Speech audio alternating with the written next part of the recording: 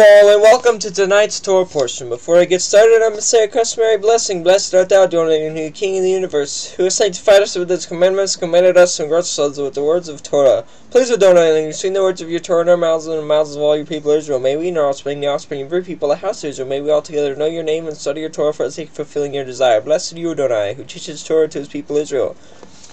Blessed are you, Adonai, King of the universe, who chose us from all the nations and gave us the Torah. Blessed are you, Adonai, giver of the Torah.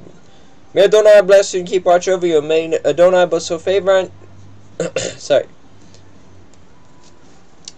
May Adonai make his presence known and you may be kind to you. May Adonai bestow favor on you and grant you peace. Today's read is going to be 2 Corinthians 6:14 through 7:1, Galatians 2:11 through 16, and 1 Peter 1 through 1:13 through 16.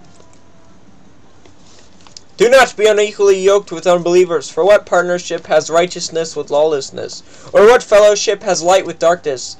What accord has Hamashiach with Belial? Or what portion does a believer share with an unbeliever? What agreement has the temple of Elohim with idols? For we are the temple of the living Elohim. As Elohim said, I will make my dwelling among them and walk among them, and I will be their Elohim, and they shall be my people. Therefore go out from their midst, and be separate from them, says the Lord.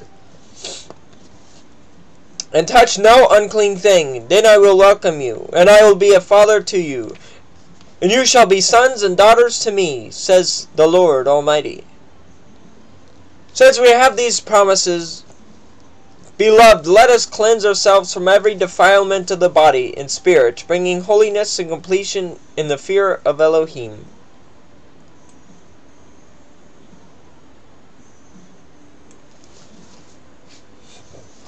But when Cephas came to Antioch, I opposed him to his face, because he stood condemned.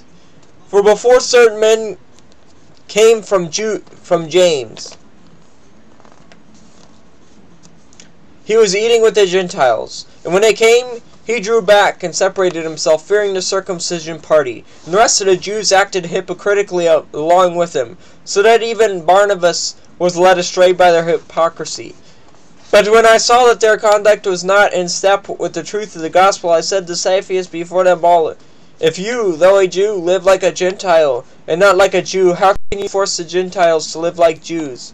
We ourselves are Jews by birth, and not Gentile sinners. Yet we know that a person is not justified by works of the law, but through faith in Yeshua HaMashiach. So we also have believed in Yeshua HaMashiach in order to be justified by faith in HaMashiach, and not by works of the law, because by works of the law no one will be justified. Therefore, preparing your minds for action and being sober-minded, set your hope fully on the grace that will be brought to you at the revelation of Yeshua HaMashiach. As obedient children, do not be conformed to the passions of your former ignorance, but as he who called you is holy,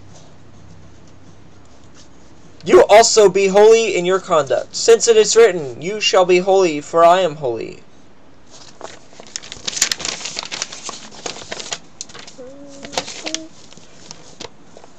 Blessed art thou, Adonai, new King of the universe, who gave us the Torah of truth and set everlasting life in our midst. Blessed art thou, Adonai, giver of the Torah, Brukata Adonai, Himalakalom, Asher Tan Lanu Tredim at Vaishilom, Natabete Kenu Brukata Adonai, Natin HaTorah. Well, that was it. I hope you all have a great night and a fantastic tomorrow.